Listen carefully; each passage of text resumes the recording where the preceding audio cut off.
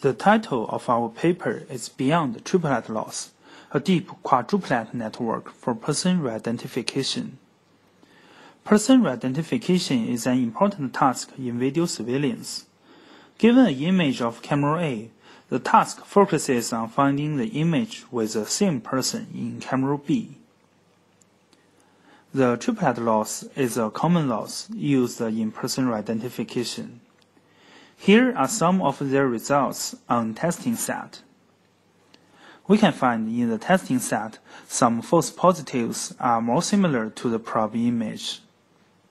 What's more, as we know, these false positives never show up in training set. Therefore, we conclude that the trained model with the triplet loss has lower generalization ability on testing set.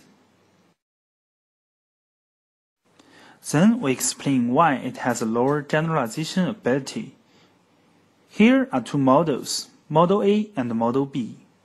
We can see both of them meet the ranking requirement on training set.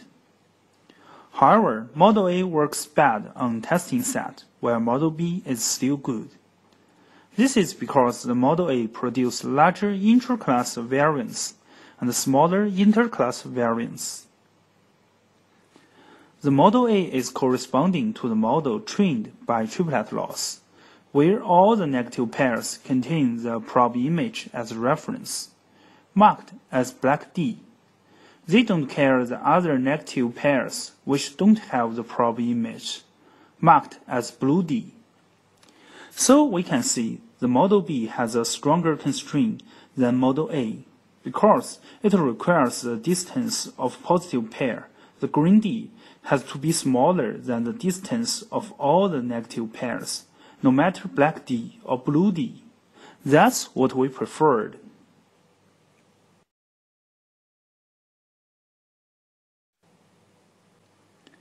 Based on this, we built a quadruplet loss that adding the extra constraint, the blue D, to the original triplet loss.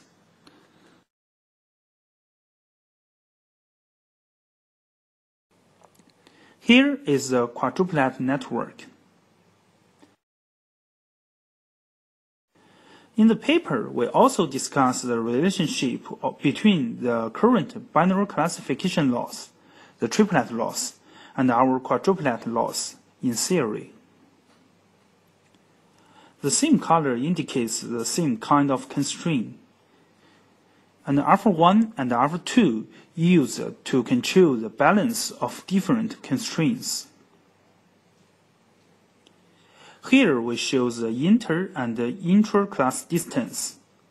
The blue line indicates the inter-class distance, and the red line means the intra-class distance.